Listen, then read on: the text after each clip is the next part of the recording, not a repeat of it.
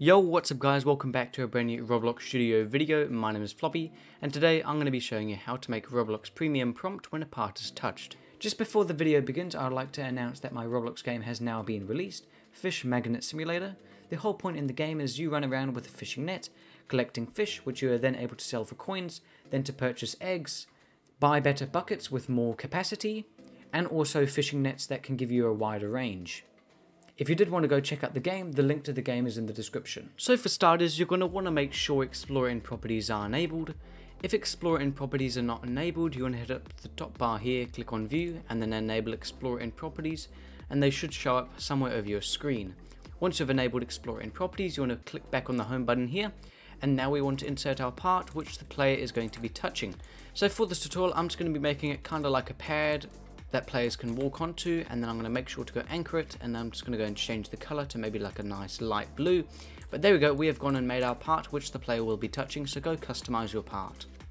So now that you've done that, you can go and change the name of your part. For this tutorial I'm just going to be leaving it as part, but you can go and change this to premium part or premium prompt part. It's completely up to you, but it is not necessary to go and change anything. For this tutorial I'm just going to be leaving it as part.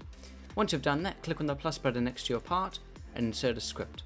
By the way, many of you have actually been asking me, how do I zoom in and out of the script? Basically all I'm doing is I'm just holding down control, and then I'm using my scroll wheel to scroll in and then scroll out. This is great, especially if your eyesight isn't too good and you want to see the code more easier. Now you can see it's way easier to see compared to code out here. The only time you would really be out this far is if you've got a big chunk of code here and part of the code extends that way. But realistically, even if you're at the top here like that, and you've got code extending past this area, there will be a scroll wheel along the bottom, which basically allows you to drag your text. So let's go and spam this, for example. You can see there, I can now use the scroll wheel to drag back and forth. For this tutorial, we don't want to have a bunch of S's all over our script. So what you want to do, you want to go down to the description of this video, copy and paste the code that is in the description, and bring it back to Roblox Studio, remove all the previous code, and then paste in the new code. Luckily for this tutorial, we do not need to go and adjust anything, so we want to head up here, click on the X next to our script, and then we want to go click on play to go test it out. As you guys can see, we are now in the base play, and if I go run over the part, we'll be prompted to purchase Premium. Now from here, people are able to subscribe to Premium, basically going onto the membership of Roblox Premium, or they can say, oh no, and click X up here to close the Premium prompt. But if we go do that again, we'll be able to see that we are prompted to purchase Premium. If you would like to see more Roblox Studio videos like these, make sure to consider subscribing to the channel, turning on the notification bell so you're notified every single time we upload a new video.